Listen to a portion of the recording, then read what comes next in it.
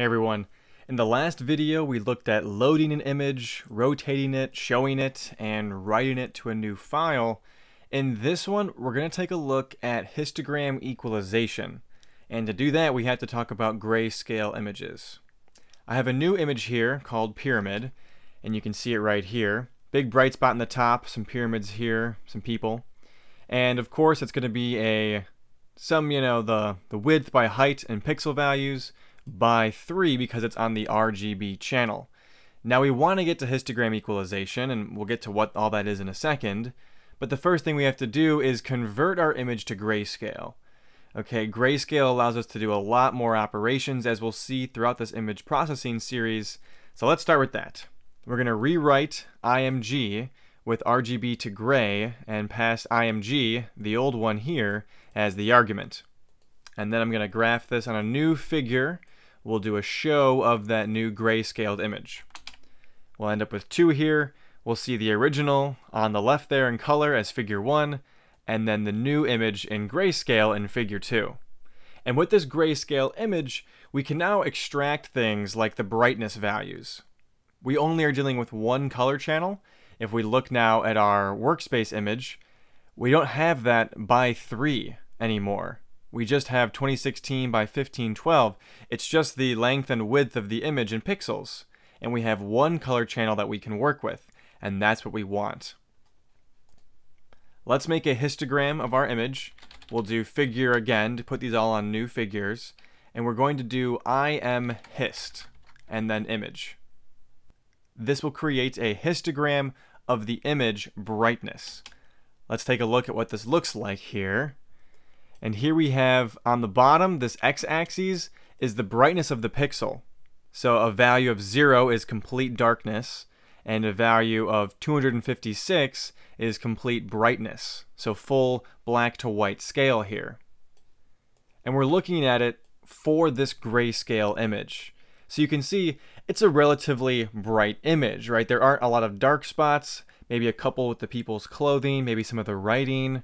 And then we have some big bright spots though, with the sun and the general color palette here. So it's a medium spread, almost like a Gaussian curve or something like that, with a lot of our light being in this mid-range. Now histogram equalization, its goal is to take this histogram and make it uniform.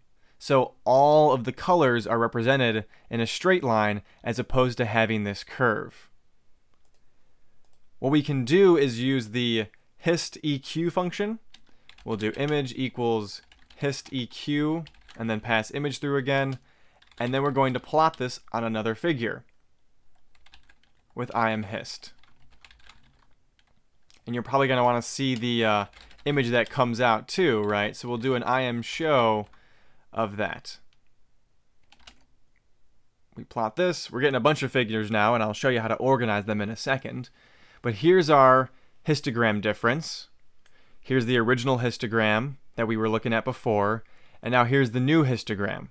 Big difference, right? You can see the scale, the y-axis scale has been a little bit different now, but we go from 0 to 256 with a lot more even distribution as opposed to before when we had that Gaussian curve shape. Now what do the actual images look like? Here is the new image, and this is the old image.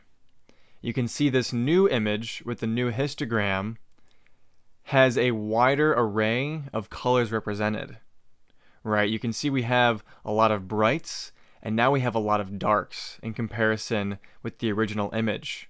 So it really increased our contrast in a sense. The darker things became really dark, and the lighter things became a little bit lighter, and it gives us some distinct color palette across the screen now.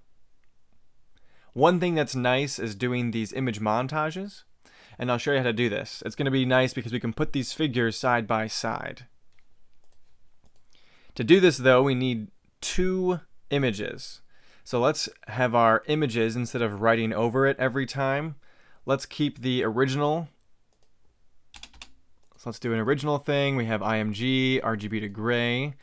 So we have that first histogram, and then before we do the equalization, let's just make a new name for it. We'll call it image raw, because it's the original image, and we'll create a copy of that. So now we have our original IMG that we are working with. We've saved it to image raw. And then we can do the histogram equalization on the image, which is essentially the copy now. And then with that, we don't need to see the histograms right now. We will instead do a im show pair, so showing a pair of images, and we simply need to provide the image names. So we'll do the image raw, our edited image, and then you add the argument as a string of montage. I'm going to do figure here. To put this on a new figure, we'll run this, and here, this figure 3 is our image montage. It's a perfect side-by-side of the two images that we're looking at. Another way to display images nicely is using MATLAB plotting, subplots, and figures.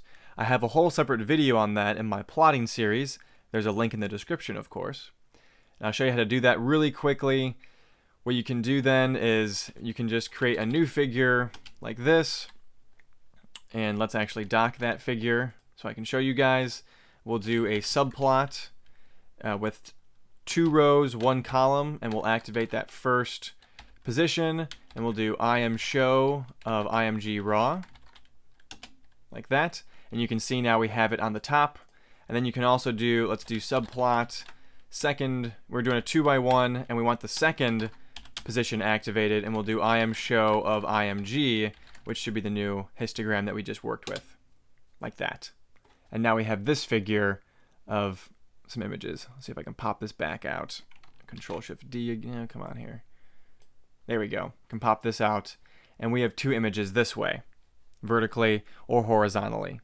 The im show pair command is much better because it gets rid of all this extra white space, but good to know how you can kind of position these using MATLAB subplot commands as well.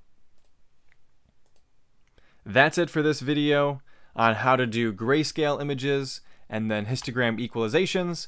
Very important first steps in image processing, making sure you can get things into grayscale and understand what these images look like with their brightness values. Those are the things, the darkness to the very light, and using those to equalize the histogram. That's all for this video. Catch you in the next one. We're moving forward with our imaging processing series.